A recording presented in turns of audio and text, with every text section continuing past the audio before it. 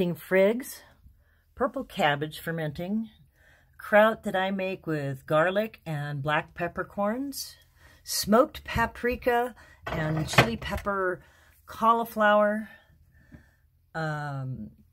cucumbers with tarragon and garlic, cucumbers with garlic and jalapeno, 1 gallon of fermented smoked paprika beets, and another super spicy peppercorn and red pepper and garlic kraut, along with homemade juice from my apple trees, and this is kombucha.